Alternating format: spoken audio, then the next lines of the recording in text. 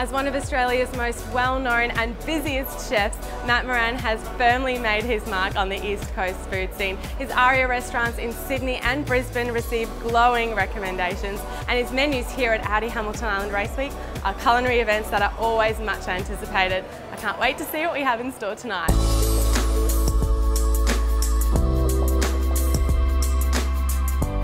Matt, who says the stars of the show are the yachts? The menu is very much up there these days, isn't it? Oh, look, you know what?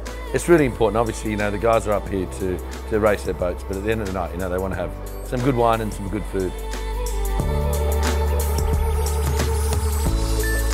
I would now like to welcome to the mic one of the world's greatest chefs, Matt Moran. Seasonality to me is one of the most important things. We've got a lot of things that are in season, things like beans at the moment and Jerusalem artichoke. Any sort of fish during winter is always better because people don't realise this, but fish actually get fatter during the winter than what they do in the summer months. Tonight's all about sharing, so everything goes in the middle of the table and everyone sort of helps themselves. You know, it's a great week and, you know, there's lots of great wine, lots of great racing and lots of great food.